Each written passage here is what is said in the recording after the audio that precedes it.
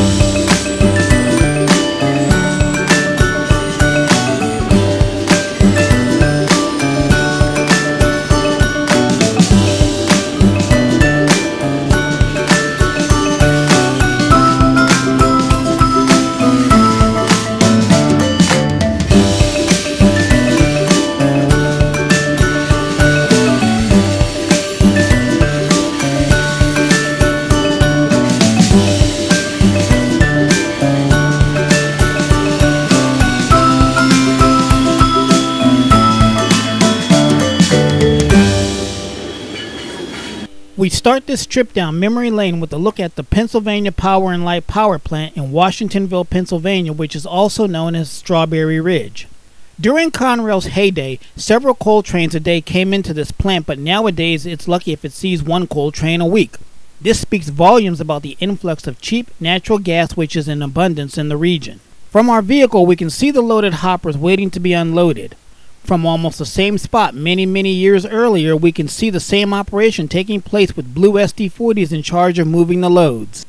Williamsport, Pennsylvania is the home of Little League Baseball. It's also the home of Newberry Yard, which until the mid-1990s was ground zero for many of the CONRAIL operations in central Pennsylvania. Today, it's ground zero for the North Shore system, specifically its Lycoming Valley Railroad subsidiary. Looking at a map, we can see the overall railroad infrastructure that still exists today. More to our interest is the Linden Y to the west on the ex-Pennsylvania Railroad Buffalo line. This Y, which is made up of 3 control points, allowed trains to move to and from the Pennsylvania Railroad Buffalo line in any direction into the Williamsport area, which was also home to the Reading Railroad and the New York Central. The Y consisted of CP Linden to the west, CP South Linden to the east, and CP River to the north. Looking toward the control points of Linden and South Linden in 2017, the Pennsylvania Railroad position light signals still span the now single-track main line, but in the days of Big Blue and double-track railroading, CONRAIL C39-8 number 8018, remember those engines? And another Big Blue brother moved light past CP South Linden. On the other side at CP Linden, the same 2 diesels continue west toward Lock Haven. Standing at the River Road crossing and looking north toward CP River, the CONRAIL era signal still guards the entrance to the bridge that crosses over the west branch of the Susquehanna River into Newberry and Williamsport. Today, this Y sees only minimal traffic, mostly locals scattered about the week. But in the days of Blue, unit coal trains such as the one shown here were a common sight, as were special moves such as that steam engine being towed steadily making its way to the west.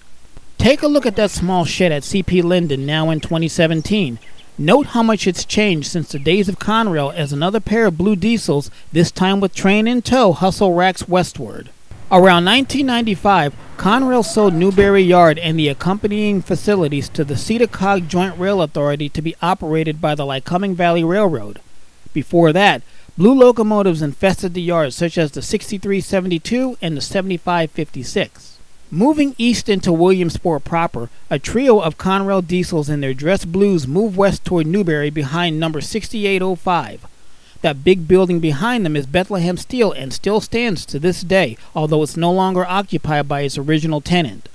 The tracks are also still there today and are kept polished by the Lycoming Valley Railroad. Continuing east on this former Reading Railroad line, we come to CP Muncie.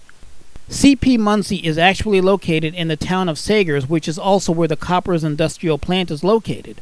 The town of Muncie itself is a few miles west up the line on the other side of the Susquehanna River. Looking south from the control point, way back in time, number 8054 moves on to what will become Lycoming Valley tracks in the days ahead with a string of racks and other mixed freight. Assuming that this train continues on undeterred, it will pass through Montoursville, Williamsport, and into the Newberry Yard. A few miles south railroad east in the town of Montgomery, the Ringling Brothers and Barnum and Bailey circus train sits behind 3 CONRAIL Jeeps. It's the early 80s and the greatest show on earth is flying high in its home on the rails. Going further south, again railroad east, the Buffalo line crosses eastward over the icy Susquehanna River behind General Electric 6579. Continuing south, we find ourselves at the station at Milton as the CONRAIL Office Car Special flies north. These engines are owned, operated, and maintained by Bennett Levin and his Juniata Terminal Company of Philadelphia and now wear their original Pennsylvania Railroad Tuscan red and gold stripes. They made their last rounds on the main line back in December on the Marine Corps Reserve Capital Region Toys for Tots special in upstate New York. On the other end of that station, we caught the Lycoming Valley Railroad symbol LVRR1, an evening Northumberland turn as it moves south toward Northumberland. Both the Norfolk Southern and the Lycoming Valley Railroad used the Buffalo line between CP Muncie and Northumberland Yard. At this time in 2017, these cars will end up on the next NS Train 11A that will move north up the Sunbury line to Binghamton, New York. Today, these cars would be riding the H53 turn to Enola Yard. Montandon, Pennsylvania has no special significance on the railroad that I know of, but because of the wide open shots like this that you can get, it's been a popular rail fanning location for decades. Whizzing past the classic Pennsylvania Railroad position light signal bridge, westbound piggyback train sings along the line behind number 3332. The location is near a place called Jack's. Further west near Spruce Creek, Pennsylvania, we're now getting close to the town of Tyrone as another piggyback train whizzes by with a GE in charge in what appears to be the class unit of the C39-8 family on CONRAIL. Raise your hand if you can remember those CONRAIL trail van trailers. Deep in the heart of anthracite coal country sits a little town known as Cressona. Before CONRAIL, this was pure Reading Railroad territory, and now, today, after CONRAIL, it's pure Reading and Northern territory. Our last stop in this time-traveling adventure is the massive Enola Yard. In CONRAIL's time, a lone Union Pacific locomotive looks grossly out of place amid an ocean of blue. Take note of the CONRAIL painted on that big white tank to the left. Fast forward to 2016, and the armor yellow of Union Pacific, though more prevalent, still stands out among the blackness of Norfolk Southern. It won't be long before every one of those SD90 Max will be rebuilt as SD70 ACUs and shrouded in the black cloak of Norfolk Southern. CONRAIL did not have many crazy paint schemes, but every once in a while they had their moments. SD50 number 6726 was painted to honor the Olympic bike trials that were based in Altoona, and it's shown here at Altoona with what looks like a Paducah, Kentucky rebuild number 7567 sitting above it. Besides the bright blue paint, those red class lights are aspects of CONRAIL that I'll never forget. Over near the Rockville Bridge at CP Hip, a coal train rounds the curve at Sharps and into Enola Yard. Now firmly on the Rockville Bridge, SD40-2 number 6464 rounds the curve at Sharps. The fact that we could stand on the bridge is remembering that this is well before the days of 9/11 and every American became a potential terrorist in the eyes of the railroads. On the other side of the bridge on the east bank of the Susquehanna River, 3 EMDs come off the Buffalo line with coal hoppers in tow, including one lettered for the Louisville and Nashville. Just as the bridge at Duncannon is a popular spot for filming and photographing trains today, so it was in CONRAIL's day. Note the position light signals on both sides of the third unit, long gone today. Ever since the days of the Pennsylvania Railroad steam engines, Belle Vista Drive, aka the Railfans Bridge, has been the place for shooting trains at the north end of Enola Yard. The tradition continues on to this day, though Brunswick Green and Premier Blue diesels have long faded into history, giving way to the monochromatic black and white of the Norfolk Southern. So here we are, back in the modern day, and the only CONRAIL locomotive plying the mainline rails is the Norfolk Southern Heritage Unit number 8098. Regardless of your feelings for the Big Blue, it's rarely ever a happy occasion when a railroad flag falls. The 21st century saw us go from the era of the Super 7 of the 1990s to the Big 4 rail systems of the 2000s. Neither of those sound quite right. This was a look at the consolidated railroad company we knew as CONRAIL, when it was truly CONRAIL.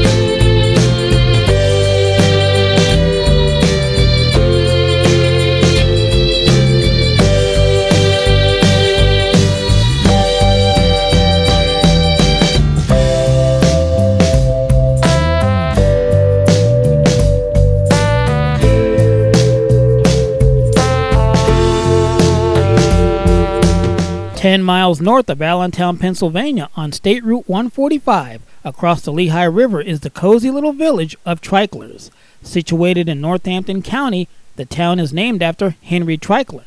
Off Blue Mountain Drive is a tiny little street called Breadfruit Drive. To the casual observer, it's just an abandoned dead end, but to the rail fan, there's something more going on. The now out-of-service Mauser Mill is located here.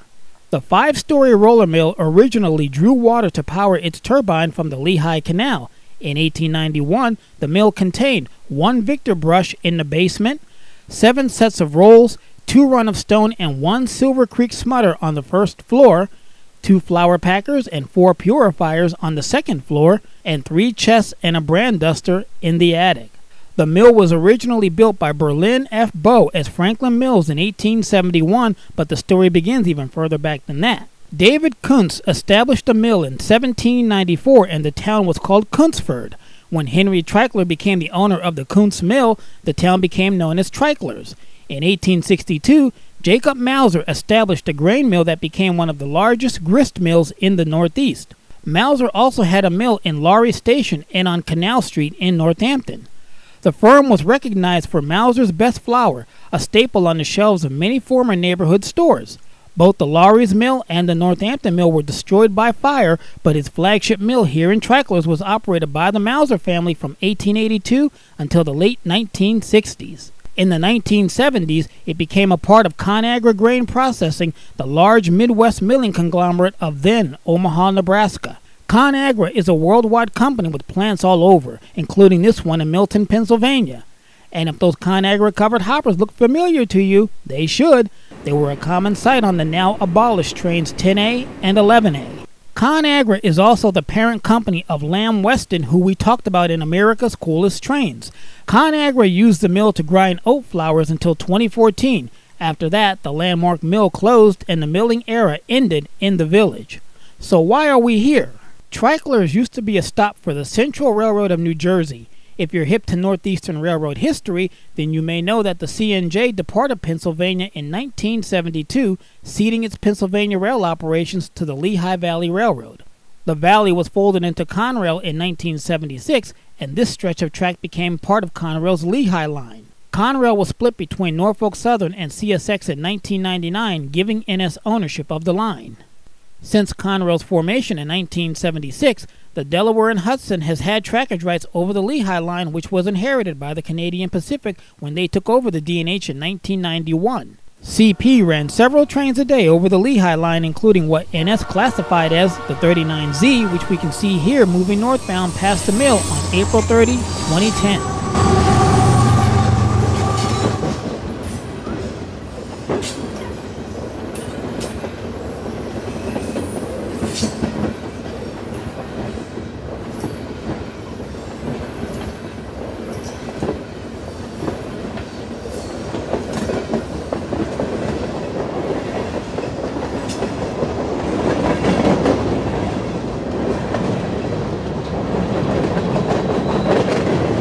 Those loaded trash gondolas at the front of the train and the intermodal containers are an easy indication that this train originated in Oak Island, New Jersey. Note the Burlington Northern hopper spotted on the siding and another covered hopper spotted at the mill.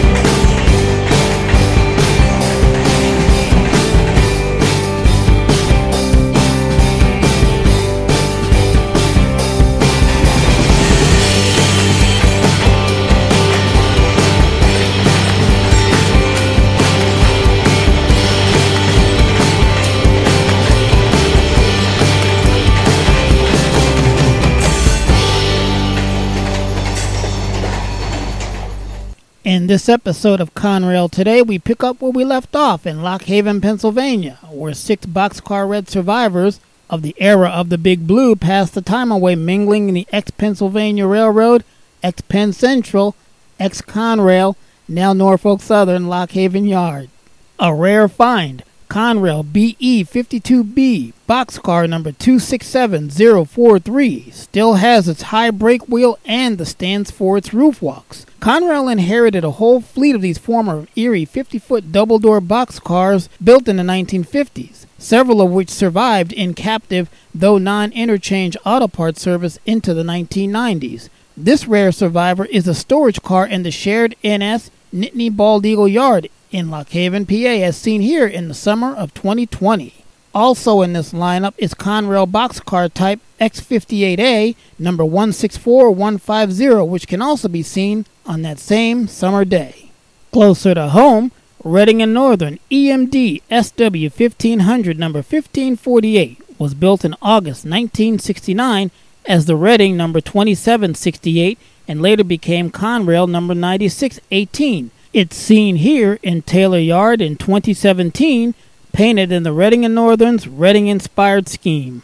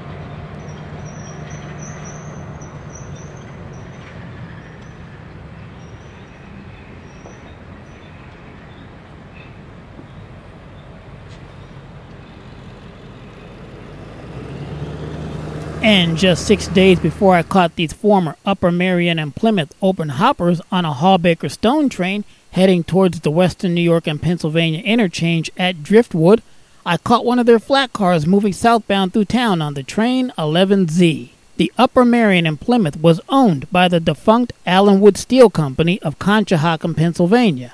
It shuffled rail cars to plants on both sides of the Schuylkill River and interchanged with the Pennsylvania Railroad and the Penn Central and the Reading all the way into CONRAIL.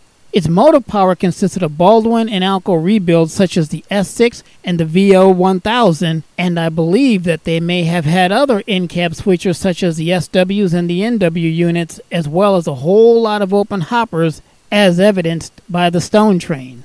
The Upper Merion and Plymouth reporting mark UMP Railroad still operates in Conshohocken at the old Allenwood Steel plant. The mill became Lucan Steel, then Bethlehem Lucan's Plate, and now it is named something else. The UMP actually has nothing to do with the Chester Valley branch or the East Penn Railway, other than the fact that, last that I knew, the UMP number 9008 was the motor power on that branch. And in addition to the mill in Conshohocken, the UMP serviced the chemical plant, the Philadelphia Inquirer newspaper, and a scrapyard.